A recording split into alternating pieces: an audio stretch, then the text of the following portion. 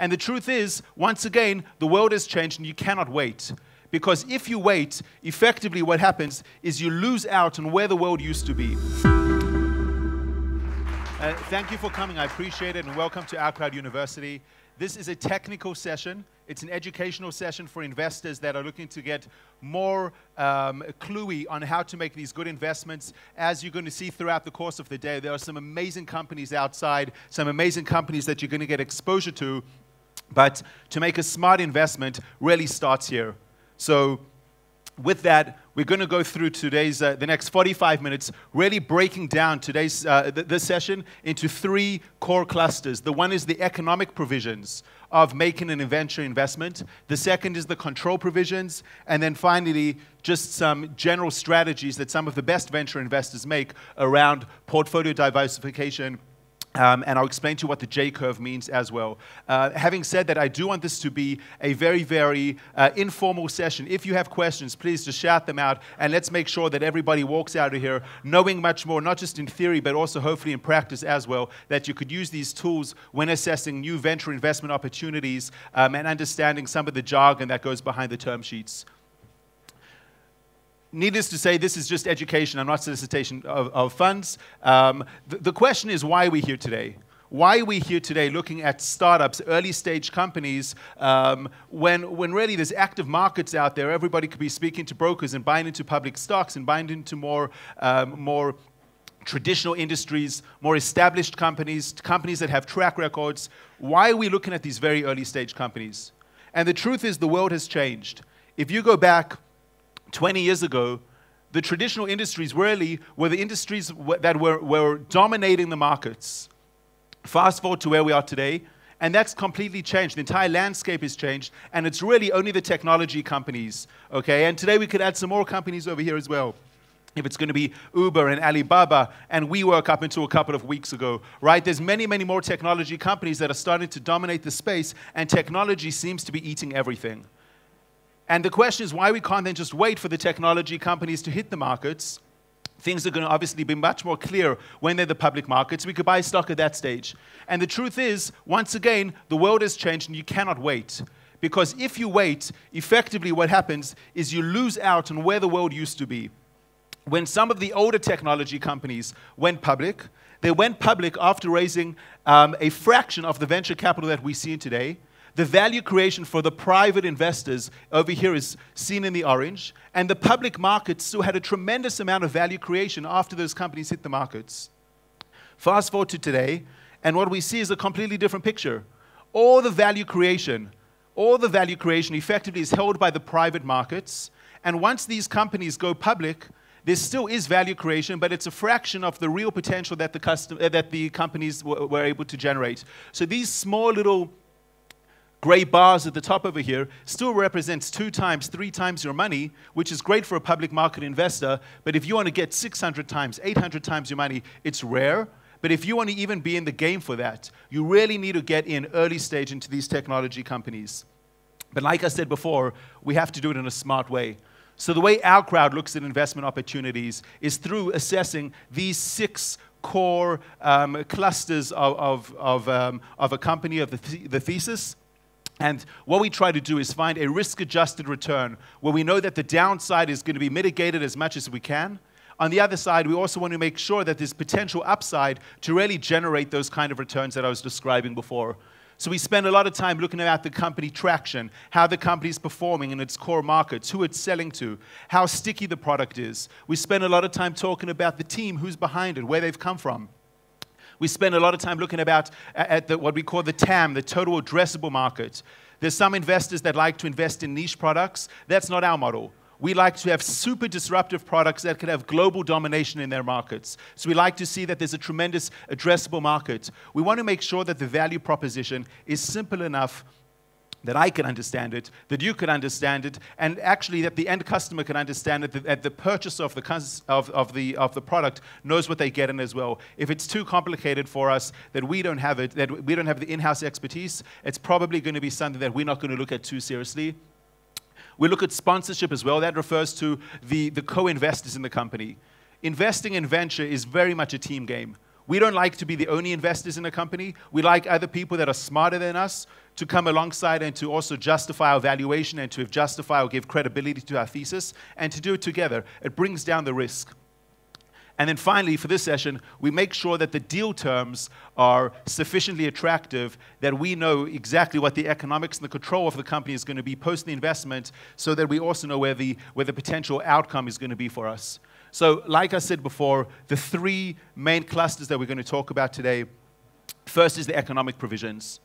But before we begin, I want to really just break this out and explain that anybody that has any experience in investing in public markets effectively knows that there's one consideration to have when they're investing, and that is, are they happy with the share price?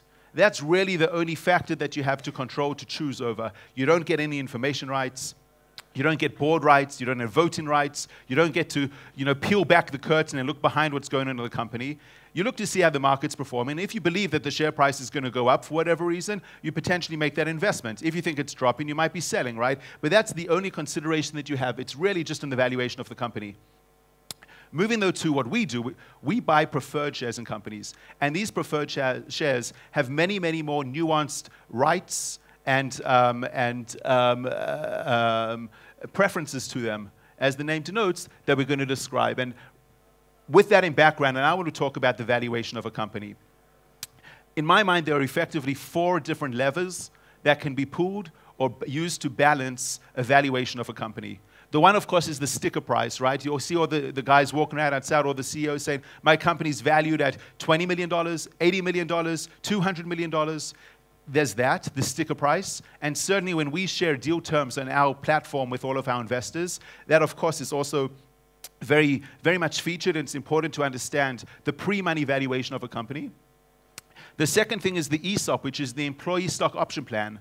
That's the piece of the company that the board, the shareholders, the management has effectively cornered off and given to the management team or really anyone in the team to incentivize them to make sure that employees have sufficient skin in the game. The third is the liquidation preference. And in terms of downside protection, when things aren't going well, that's a super, super important thing to make sure that you look out for. And then the final thing is to talk about is the anti-dilution protection. And anti-dilution protection, we'll get to as well, gives an investor a particular level of share price adjustment. In case the company has to issue shares at a cheaper price that you paid, you effectively get new shares for that. The very fact that somebody else is paying a cheaper price than you get protected by that. When we talk about this valuation concept, anybody that's got friends or perhaps has worked in private equity or later stage investing knows that there's very much a science behind that. You could look at discounted cash flows, you could look at projections, you could look at company bookings and EBITDA. And there's a tremendous amount of weapons in the trough there that you could be using to really come to a calculated valuation of how a company is trading, especially when it's working in a competitive landscape where there are other companies that are perhaps doing similar things or working on a similar product. You know that if a company is trading at 7 times revenue multiple or 3 times EBITDA or whatever it is, right, you're not going to do something that's going to be drastically different because the market's going to reject that. But when it comes to startups, when it comes to early stage companies, sometimes there is no revenue.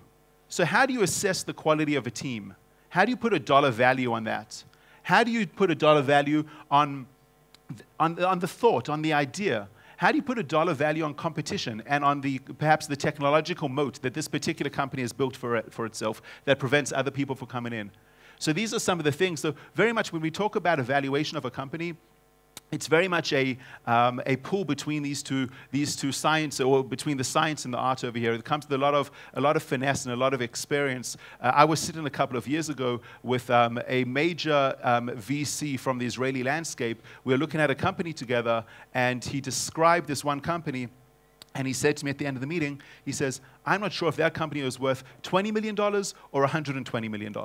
Okay, so even after all these years of experience, you still sometimes do have this battle on trying to understand how to value these companies. Okay, and typically what lands up happening is you get to a balance between how much money the company really needs to get to its next milestone, so that the capital demands of the company. And that's going to be weighed off against how much of the company the existing shareholders are prepared to sell for the new money. Okay, and we'll go through a couple of examples of this shortly. The next thing to discuss is what I said before, the employee stock option plan. The employee stock option plan effectively is used to either retain or to attract senior talent to a company. A lot of these fledgling startups, they just simply haven't got the cash resources to be able to sustain the type of salaries that the senior people, senior engineers, or senior anybody really would expect to get. And they know that if they leave the startup and they get poached or picked up by some of the bigger players like Amazon or Google or Facebook, there is no shortfall of cash. I mean, they don't know what to do with their cash over there, right? So they know that in order to be competitive, what they have to do is give a piece of the equity to the employees. As soon as they've done this, on the one hand, they've brought down the cash requirements that they need to actually pay in salaries. And on the other hand, they've actually absolutely incentivized the team by making sure that everybody has skin in the game.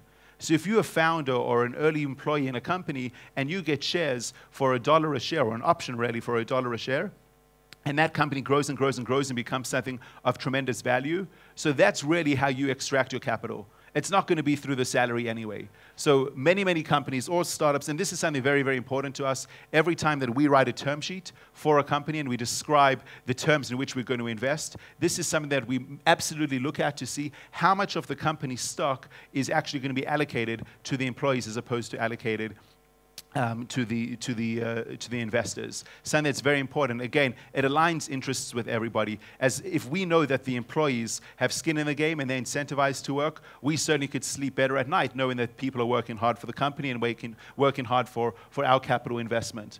But the question is, if you're giving away a percentage of a company to the employees, somebody's giving away that, right? In other words, it can't be that you now have a company that has 120% of the shares. It's still going to be 100% of the shares. You've just cut the pie differently. And the question is, on whose account is that? Who's giving away the shares? And it just so happens that most of the time it lands up being the founders or the first investors in the company, the earlier investors in the company. And I'll go through a quick example for that. Okay, let's say over here we have a company that has a $20 million pre-money valuation. Okay, so they've come, or whatever, the industry has come, the VCs have come, and we've settled on the sticker price valuation. It's 20%. And we look at the cap table, the capitalization table, which is effectively a ledger of all the shareholders and option holders in the company. And we see that 10% of the company has been earmarked for the employees. Okay, if we as an investor determine that that's not enough because 10% is only going to go so far, but we realize that there's still going to be a big slug ahead of the company and they need to employ new engineers and they need to have an arm in the US to get into the market, and right, for whatever reasons we determine that the 10% isn't sufficient to incentivize the team, and we require them to have a 20%, a 20% ESOP plan. We have to increase that the option pool by an additional 10%. What that effectively does is pulls down the pre-money valuation by 10%. Why? Because we take in an additional 10%, an additional 10% of the company over here. We're applying that to the 20 million pre-money valuation to make sure that we're carving out of that 20 million valuation an additional 10% for the employees. What's left is really $18 million of value that can now be ascribed back to the shareholders prior to our investment. So if you think back to that drone where you've got the different propellers keeping that drone up, you have the sticker price of 20 million with the ESOP that's now played in. And that ESOP, by the way, could be a small clause on page 3 of the term sheet. You've effectively now completely lopsided that balance.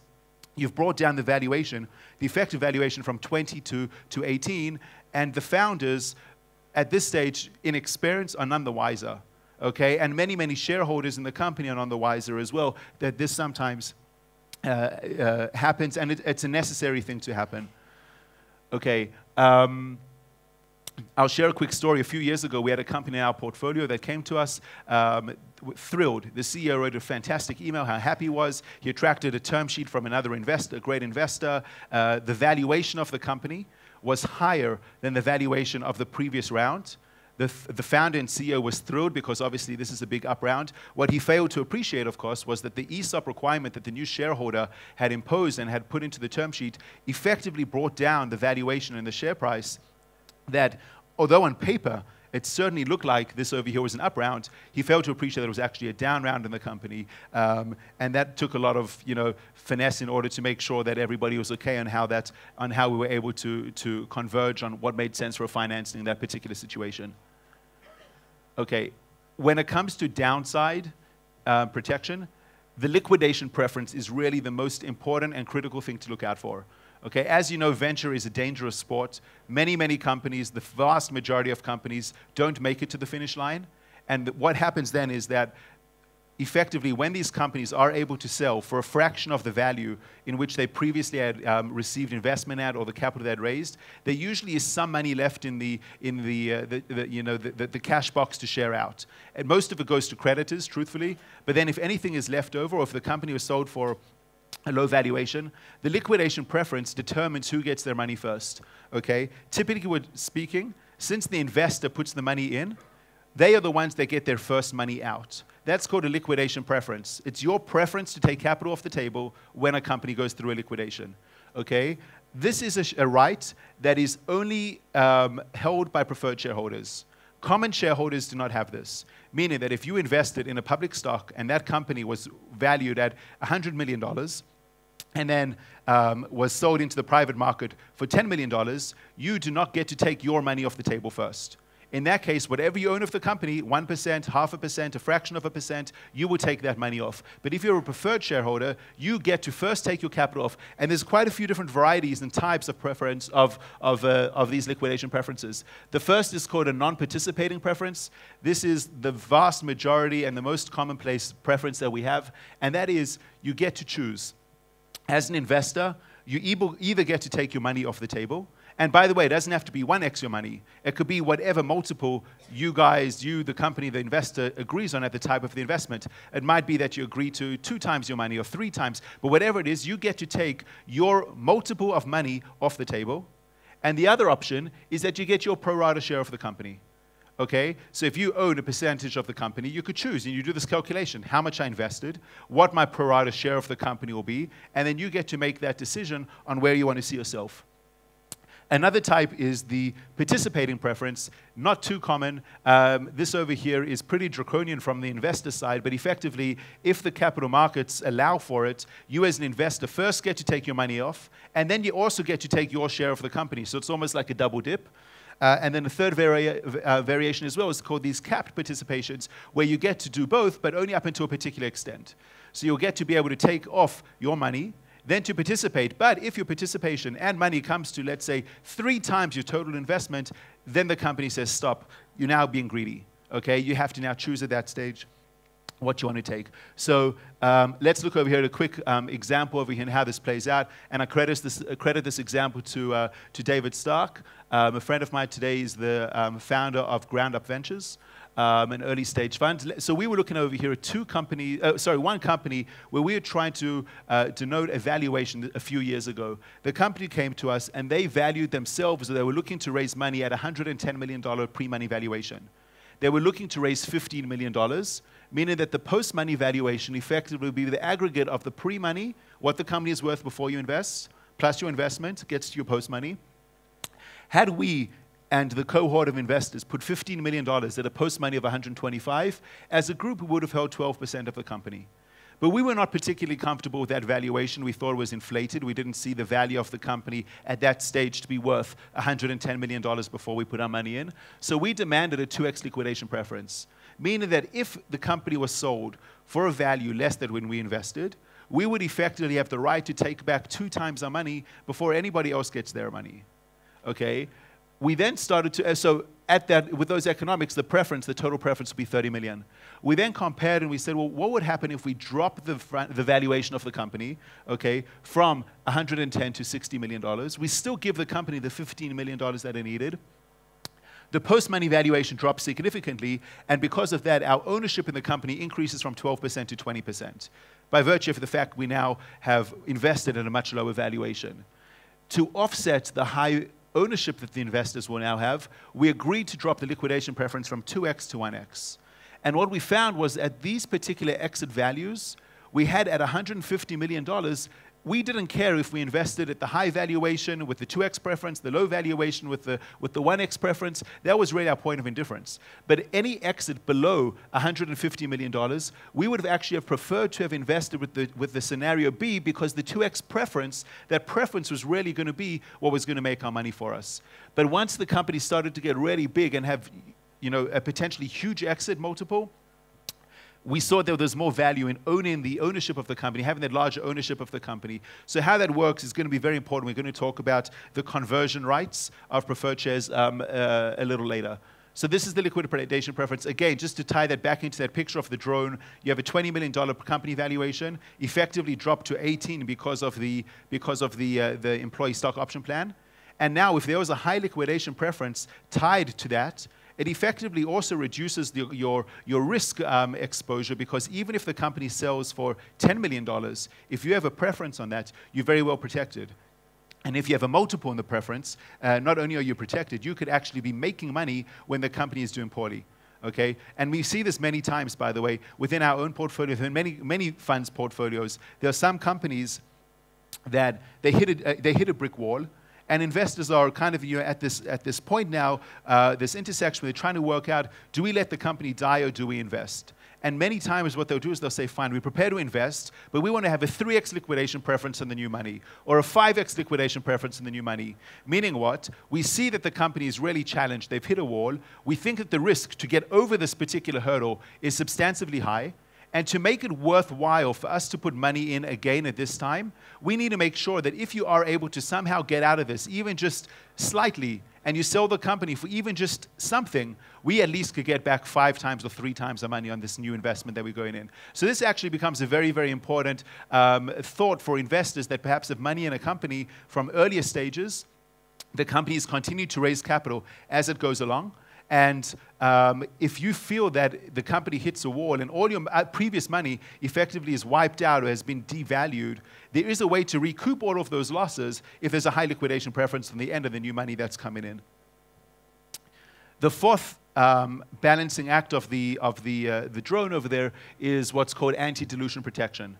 And again, this over here is a clause. It's a pretty cumbersome clause over here that takes a bit of mathematical gymnastics, but you basically reprice your shares as a function of the new price of shares that are coming into the company in the event that the new shares are sold at a lower price that you invested. So for example, if I invest in a company $3 a share, 6 months goes by, the company hasn't hit the commercial progress that it expected, or the R&D isn't there, or the head of VP marketing lead, whatever it is, right? The company hits a wall, and they're now looking to raise money, no longer at $3 a share, but rather at $1 a share. If I have full ratchet protection, the company will come to you and say, great news, you're $3 a share, we've retroactively repriced it to $1 a share, okay? Technically, that's not the mechanism, but that's really the way that it works out. Technically, it's only on conversion to common stock, but put that all aside. That's just the nuance on the mechanism behind it. But effectively, they reprice your shares from $3 a share to $1 a share, meaning that you now have 3 times as many shares as you anticipated, and your ownership goes up. That there's full ratchet. It's, again, pretty rare. The most, I guess, equitable kind and the most common kind of downside protection is what's called broad-based weighted average, which is effectively going to take the amount of shares in the company before your investment, during your investment that comes during the next round, during that down round, and it kind of finds a happy balance. So you're not going to get repriced to $1 a share. You're also not going to be left to $3, but it'll meet somewhere in the middle, not necessarily on $2. Again, it depends on how many shares and how much money has been put into the company, but that certainly is a fair way to do it. And again, going back to that drone, I want to just keep pulling you back over there because it is so important not to get tied up on that sticker price valuation of a company, but to really understand how all the economics play together over here, that on the one hand you have the share price and the valuation, but you have all this other protection around you, and you have so much that's being carved out to other people, to the founders, to the management team. So definitely something to take into account, and not just to be looking at the valuation. Most of the conversations that I have with investors is actually not about the share price or the valuation of the company. It's really about the rest of the economics of the investment, and the control provisions we'll get to. Putting that aside, we now have the next part, the preemptive rights, which according to Fred Wilson from Union Squares Ventures, he's one of the most prolific writers on VC. He's a thought leader. He's really tier 1 in terms of thought leadership. A quote that he says that the most important term that anyone can negotiate for is the pro rata rights. The pro rata rights effectively is as companies continue to grow and excel and break away from the herd, and they're starting to really show their wares and increase in value, you as an early stage investor do not want to be left behind. You want to make sure that you can continuously grow in those companies, invest in those companies, at the very least maintain your ownership in them. Otherwise, you're going to get diluted. As the new money comes in, it's going to be taking more and more stock, and you're going to be left with less. So again, we've seen what the downside looks like. Let's say you come into as an angel investor and you own 10% of a company, and you have that $1 million liquidation preference. You invest $1 million and you have a $1 million liquidation preference, and the company continues to raise money round after round at high and high valuations, and you get diluted. If you get diluted to now just 1% of the company from your 10%, if that company sells for $100 million, you made $1 million, which is effectively your investment. You made nothing. You lost money because you were locked up for time. But if you had invested along the way and at the end you still were able to have 10% of that company, so it's really the ownership that's going to play to your advantage there. Your 10% of a $100 million opportunity is going to give you 10 times your investment of the $1 million. You need to make sure that you aren't diluted. And this becomes also pretty tricky because you're going to have a broad portfolio, many, many companies that are going to be raising money at different times and throughout the course of their life. And you're going to be able to have the opportunity to invest or sit out all of these opportunities. What's so important, though, is to make sure that you could identify the companies that are already breaking away, and we're going to speak about this shortly, to find those companies that are breaking away from the herd and making sure that you're able to continuously back those companies and put more and more money to work in the companies that are really going to be the ones that are going to return your funds. And this is really based on the premise of something that's called the power law. This over here is the perception of how venture deals work. Many, many people think you have a portfolio of many companies, many deals, and here's your returns. You're going to have one Facebook moment. You're going to have a couple of bad ones down on the curve over here. And this is the perception, right, that some do better, some do worse. But that is not the reality. The reality follows what's called the power law, and that is that the majority of the companies in your portfolio are actually going to go to zero and lose money for you. But if you just have one Facebook or just one Amazon in your portfolio, you're not going to care that you lost $500,000, $600,000, $700,000 on the tail over here, because the return that you get from your one good company is really what's going to be enough to offset all the losses along the way from the others. And this is very much a diversification strategy that is super, super important to look at. Another thing to talk about is what's called convertible debt. If we leave all the equity aside for one moment and we talk about the convertible debt, this is a time where investors or the company don't want to issue equity at this stage for a variety of reasons, either because it's too difficult to price it, or it's too soon to where they were previously priced, or they just need one more milestone before they could reprice at a much higher valuation. So there are many, many considerations why a company wouldn't want to be priced, and many times a VC wouldn't want to price a company either. For example, if you are the only investor, institutional investor in a company, and the company comes back for more funding, it might be that, at this stage, you don't feel like you really have an objective vantage to be making a new assessment of the company's valuation. So what you would do at this stage is give what's called a convertible note or a convertible loan. It sits on the balance sheet and on the company's ledgers effectively like a loan. However, it has particular trigger events. And when these trigger events are hit, the loan actually converts into equity, and it converts in one of two ways. Either at a discount to the next share price. So if I secure with the company a CLA that has a 20% discount, and the company then goes and raises money at $5 a share, I will not pay $5 a share. My loan will convert at $4 a share. I effectively will have that 20% discount on whatever value the new investors secure. And the rationale for that is because you've used my money to effectively reach the milestone that investor has now deemed a significant milestone, and therefore they make an investment. In other words, don't use my money to increase the value of the company and then make me convert into the value, that premium value that I've actually just financed up until now. So the rationale for that is that you get the discount. And the other is the cap. The valuation cap effectively is coming to a company and saying, look, there is no way I will give you money if it's going to convert at a value more than $20 million. Now, here's the money. Go do whatever you need to do. If you could raise money at $50 million from another investor, take it. When my loan converts, I converted a $20 million valuation. So it's effectively a sliding discount based on how high the valuation is of that next round. And what we would always do is make sure that we're going to negotiate to have the lower of those two. So we will always take the lowest share price between the discount and the valuation cap. I spoke before about the liquidation preferences and comparing that to how much you own in the company in terms of ownership. So super, super important to understand that you have to have the ability to actually activate taking money off the table based on your ownership in the company, and you do that by having common stock. So like I said before, there's two kinds of company stock. You have the preferred stock and you have the common stock. They don't overlap. They work completely against each other. But this clause over here is a super, super important clause when companies sell for large amounts of money. You don't want to be stuck saying, well, you have preferred shares. You have to take your liquidation preference that's tied to the preferred shares. Here's 1x your money or 2x your money, and thank you.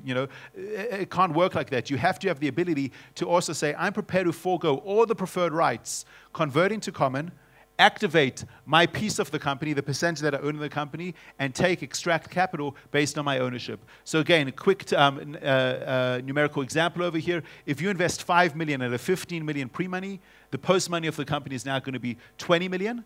Okay, meaning that you have 25% of the company. If you negotiate to have a 1.5x liquidation preference, and the company sells for whatever amount, you get the first 1.5x times your investment, meaning the first $7.5 million goes to you. So if the company sells for $7.5 million, you get everything. If the company sells for $10 million, you get 7.5, and then everybody else, the rest of the shareholders, the founders, the management, they get to share the 2.5. If the company sells for 3, you get the first 3. So in that case, you won't recoup all your capital, but at least you get to take all the money off until you hit your preference of 7.5. But what gets interesting is as the valuations start to climb and the company sells for considerable capital, in this case, $40 million, you get to choose and make that assessment. Do you want to take off $7.5 million, which is your preference, or would you prefer to convert all your preferred shares into common shares where you have 25% of the company based on those economics and take back a quarter of the value, take back the 10. So the conversion right is particularly important. Again, this is not something that founders typically fight against.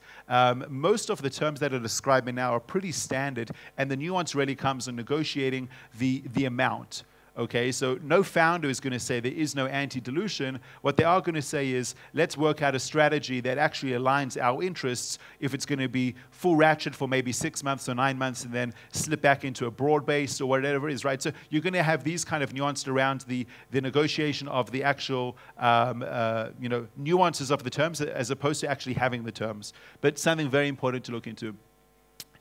That concludes the economic provisions. I want to just take one moment to see if there's any questions on that. I know there's a ton of material, but I genuinely believe that as you folks are assessing new opportunities on our platform and you see the deal terms, it'll be super important to really understand what's going on behind the scenes.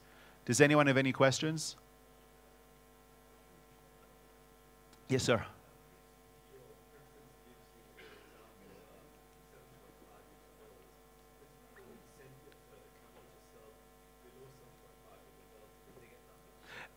That is correct. So the question, if you couldn't hear, was if you as a shareholder or investor have a liquidation preference, and that's going to take the totality of the outcome of an exit, why would anybody sell below that amount?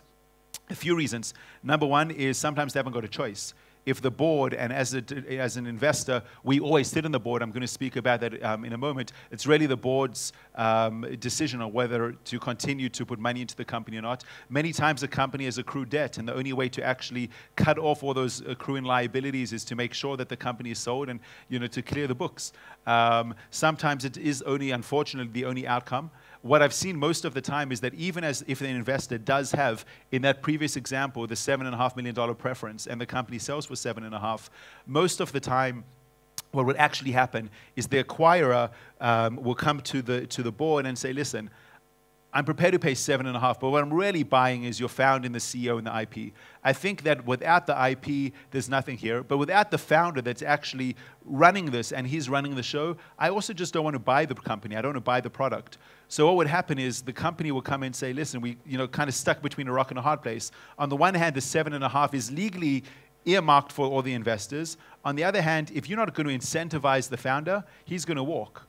Right? So what lands up happening is like the last hour, there's always inevitably going to be a negotiation where the shareholders are told, listen, you're not going to get back 1.5 times your money. If you want to get back anything, drop it either to 1/2, 1.2, whatever it is, find some mechanism that makes sense, that's equitable, to give some sort of incentive to the founding team and to the management team to make sure that they also incentivize to continue with the new company. So that's the one point I'll make. The other point is, even in these kind of situations, so typically speaking, you're going to have each class of shares is going to vote separately. Okay, so if you, for example, a majority of a particular class, let's say in this case over here, I was the second investor in the company, I have B shares, okay? If I might have all the B shares, but if the A shares decide to block the vote, the exit, again, this is going to come up over now in the control provisions.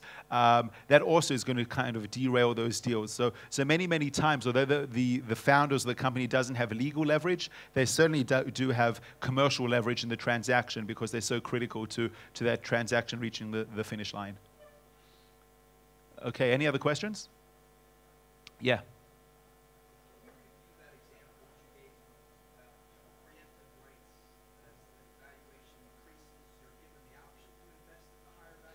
Yeah, that's exactly right. That's exactly right. Yeah, so a preemptive right is, it's a right. It's not an obligation, right? So that means that as a company is raising more money, because we have preferred shares, the company is obligated to keep a percentage of the new round for us. So let's say we have 10% of the company, they're going off to raise $10 million. Legally, the company has to come to OurCrowd, to the investors, and say, listen, $1 million is earmarked for you guys. Okay, you have the legal right to invest it. Now, we have the right, to invest or not invest. We have the ability to make that assessment. Okay, so as you continue to see the company grow, and the preferences become less and less relevant, but the ownership become more and more meaningful for you and more significant in the outcome, what you really want to do is make sure you're protecting the ownership. So it's an ability to try find those better companies in the portfolio and make sure that you continuously owning your piece, you're not getting diluted as the new money comes in. But going back to the previous comment I made, that in the real world, many times a new investor will come and they'll say, we want to give you $10 million. If you go back to them and say, well, 20% is earmarked for our old investors because they have preemptive rights, it could be that the new investor says, well, I'm not interested in that. I'm not prepared to own less than what I think. So if this investor comes and says, I want to do, the company needs $10 million at a pre-money, let's say, of 40, so 50 million post-money, so this new investment will have 10 out of the 50, they'll have 20% of the company. If you come back to them now and say, well, I want to give some of that, a big, I don't know, 5 out of the 10 to existing investors because they have preemptive rights, you're effectively saying to this guy, he can only put 5 out of the 10 or 5 out of the 50 post-money. That's only 10% ownership for him. He might not be interested in that. So again, it becomes this dynamic where sometimes we are told that there's a new investor come into the company. We could push back and we could try to get allocation in the round, but the investor is warned that if that's the case, they just, they're not interested. They're going to walk. So there are times in the real world that even though we have these rights, that there's going to be a negotiation, or there's going to be some sort of leverage that they have that we lack, or we have and they lack, whatever it is. But there's always going to be a dynamic in which we need to assess to see how much we actually are able to get in. But you never ever want to be frozen out, right? The way you make money in venture is not with liquidation preferences. It's really through this over here. It's through that preemptive right. It's making sure that as companies grow, because companies grow exponentially, right? When they grow exponentially. And when that happens, you want to make sure that you never left behind and the traders are going without you. Yeah.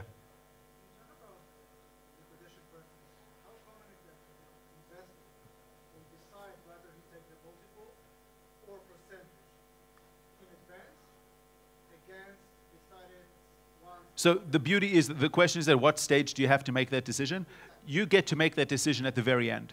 In other words, when the paper comes down and you've got the term sheet, that acquisition offer in your hand, it's just very simple math to run to see, okay, if I activate the preference, I'm going to get this. If I convert to common, it's going to be that, right? So it's very clear to see where your economic interest is.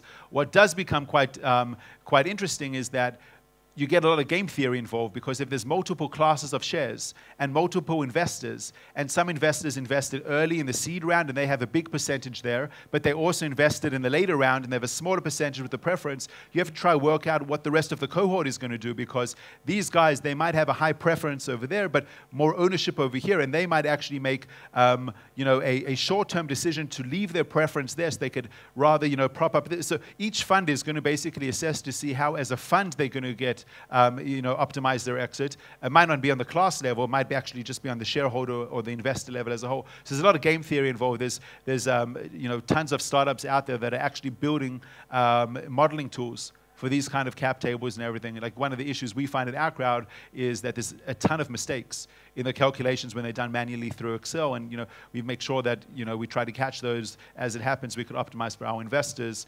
It's just complicated math, but yeah, you get to choose right at the end to see where you want to be. Okay, I want to talk briefly about the control provisions as well. Once you put all the economics aside, you kind of know how much you've invested, what you own of the company, what scenarios are going to be when you exit the company. What you don't have yet is who actually manages the company, who's calling the shots. Okay, and this over here is the control provisions. By no means think that the control provisions on page 5, 6, and 7 of a term sheet are less important than the economic provisions on page 1, 2, and 3 of the term sheet. Okay, this is super, super critical. The control provisions effectively, this is what they do. They eliminate any ambiguity of the roles, responsibilities, controls, rules of engagement before they actually occur. Okay, because when something occurs, when there's an issue in the company, at that stage, you want to make sure that you legally already have agreed to things and you're already able to pull out that piece of paper from the pocket. Otherwise, everything just basically falls to pieces. There's going to be tremendous amount of ego involved. There's tremendous amount of money involved. There's tremendous amount of reputation involved and risk involved, both on the founder side and the investor side. If you look to see now, a live example with SoftBank and their continued involvement in WeWork, because they are so embedded over there and their name is all over that, they can't just let that thing fall, right? So you have situations where a firm's reputation and brand is very much tied into the success of its underlying companies. So board participation. Okay, the board is effectively responsible for placing management, including the CEO of the company. Now, OurCrowd has done on a few occasions, had the very difficult task of having to replace a CEO that's, brought a company sometimes from inception, if it's the founder CEO, all the way to where it is. But if we could see that that's no longer the right person for the job, we have to make that difficult decision on the board level to find somebody, to replace somebody. We always try to do this with the CEO in mind and have an open dialogue and making sure they understand our intentions and what we headed out to do. We've never seen any example outside of our portfolio where there's been success where you kind of do it behind the CEO's back. We want to make sure that it's as transparent as possible. Information rights is also critically important for us as shareholders. When we make an investment in the company, every single one of our companies gets a financial form that they're obligated to return to us within 15 days at the end of every quarter, including their headcount, their cash balance, their burn, what their CapEx, OpEx was, what their projections are. And that's a tool for us to be able to assess how the company is performing. So when they do raise more money, we can make an educated thesis about whether or not we're going to come down heavy and participate with more than our pro rata if we can in an oncoming round, so we could increase our ownership in the company, or if we're going to step out of it and not participate. So that's something that's very, very important. If there are any investors in the room, OurCrowd investors, I presume there are, you would know that this is information that you do not see. Okay, you guys unfortunately are not privy to it, and the reason for that is because we are very proud of the fact that today we have close to 45,000 investors in our platform. Some of you we know are direct competitors of our startups. Some of you we know do not have our startups interest in heart, but you have other interests, and that's fine. We cannot share some of this information. This stays either at board level, at the GP level, and we can make certainly not recommendations, but we could certainly inform on what our thesis is about a company. Okay, I didn't speak about a right of first refusal. As an investor, you also have the opportunity sometimes to make acquisitions or to buy product, to distribute product, to make investments in the companies, or whatever it is before other people have the choice to do that. So if you're already embedded in the company, let's say, and you have 10% of the company needs more money, sometimes you would have the right of first refusal, the right to be the first offerer to come to the company to say, I want to grow my position in the company. Before you go take money from that fund, I'm prepared to give you the money. Right? So in other words, all else being equal, you sometimes have the right to participate before others do as well. And then again, protective provisions. These are many, many control provisions that as a shareholder, you're going to want to make sure exist to make sure that the rest of the team and the company is very much aligned with your interest, okay? You don't want to be in a situation that you invest money into a company and 3 days later, the founder sells all of his shares to somebody else. At that stage, he's completely unincentivized. It's very clear that he has no interest in the longevity of the company or the growth of the company, and this is just after you've put money into it. So you want to make sure that you have aligned interests. So some of these control provisions will be to prevent a founder selling shares. It could be to prevent a founder from employing particular people in a company or going down in a particular market. Many, many provisions that make sure that before you put money into the company, when you have the most leverage, that's really where you try iron out all of these potential issues. Okay, and finally, I want to talk about portfolio structure. Okay, this over here was a Monte Carlo simulation that was done over many, many investments over many, many years. And what they found is that this game of venture investing is, on the one hand, very, very dangerous, okay? On the other hand, it could be particularly rewarding if you hit those right companies, but you need to make sure that you diversified broadly enough to make sure that you actually do have a Facebook or a WhatsApp or a Google in your portfolio. Because if you don't have those companies, you really do miss out. So what OurCrowd has done is a few things. Number one, we've generated quite a few funds, a couple of funds that are index funds, or they're broad-based diversity funds, where you get to invest within one vehicle, within one OurCrowd fund, but that automatically diversifies you. But if you're not doing that, best practice certainly does show that investing in multiple companies is a better way to go. And what we found also is that some of the most outstanding funds, some of the best funds in the world, actually have a huge percentage of their companies, sometimes the majority of the companies, that are actually losing money for them.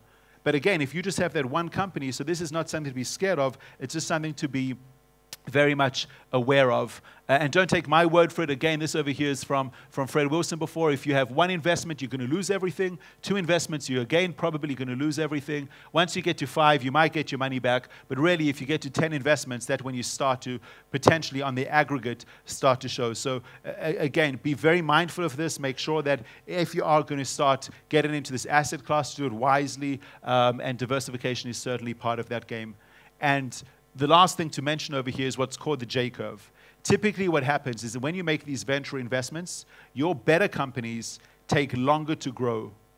The worst companies, the ones that can't raise capital, they quickly suffer, okay? They're unable to continue operations. They're the ones that are either impaired or written off earlier.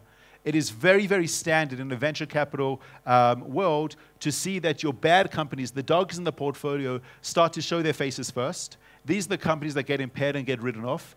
But the better companies that John was describing earlier that take maybe 7 or 10 or 12 years to shine, these are the companies that are actually only going to be showing over here at the end of the vintage, the end of the life cycle of a fund. What's very important is that when you are in this over here, to appreciate and acknowledge that it's pretty normal, okay? It's not nice to be there. And when you're looking at your quarterly report, perhaps at the beginning of the vintage, and you see that your portfolio isn't performing, it's to appreciate that it might not be performing at this stage on paper, but it could be 1 or 2 term sheets away from hitting that break-even point and then actually showing positive returns over there. It's something to be mindful of. So to summarize the session, we have over here a few things. Number one is that the valuation is one small component. The sticker price is a very, very small component when looking at the holistic economics of a term sheet. Don't look at it in a vacuum and don't get stuck in it. The second thing is that diversification is incredibly important. Don't go into one company. If you are, the chances are you're going to lose money on that. It is a long-term, long capital, patient game. You have to appreciate that this over here is not quick returns, and you don't usually have the ability to get liquidity until a company actually exits. And finally, make sure that you're looking for your follow-on rounds, the better companies that are out there. I want to also take a moment now just to give a shout out over here to an organization called Innovation. Innovation is now partnered with OurCrowd, and we are working together with the business school at Hebrew University, one of the top 100 universities in the world. And we are now starting this new program called University Next Generation, OurCrowd University Next Generation, where we are going to be working with the university and putting together our first course starting at the beginning of next year, where it's going to be a 12-week course that is actually going to be given university credits for students that are taking this course in entrepreneurship, in business, and it's going to be a fantastic course where you're going to really be able to get hands-on experience talking to some of the best startups up there, listening to some of the most interactive thought leaders in the space, and we encourage anybody that's out there that's looking to see how to make some of this venture investing more real for themselves and for their families to consider sharing this opportunity either with children or grandchildren who will be able to really benefit significantly from a course like this over here from Innovation, OurCrowd, and Hebrew University. I thank you all very, very much. Pardon? I beg your pardon. Thank you. 12 days, a 12-day course, not a 12-week course. What's coming up over here in the next sessions? So if we could go back to this, thank you over here. We're going to be listening to 3 keynote speakers over here on this stage over here from KPMG, Stifel, and Lip Ventures, a boutique venture capital fund. Talking about their strategies and how they approach investment. And then finally, in the latest panel, we're going to be talking about the dark art of valuation and going back to those sticker prices in some of the companies that don't have revenue, talking again to some of the better venture capital companies out there in the funds, from General Catalyst all the way up to Fortissimo, which is a late-stage PE fund. Thank you very much, everybody. I appreciate it. Thank you.